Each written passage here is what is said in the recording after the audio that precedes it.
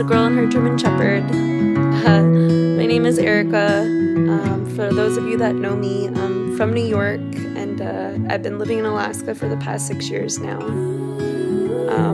But the road has been calling my name, so me and Buck are gonna pack up our bags and drive across the states. And I'm really gonna miss Alaska, but I know we'll be back. And for the first time in my life, I'm gonna actually try and rely solely on my artwork for income and to get us all the support that we need. So stay tuned for Erica and Buck Adventures. Bye.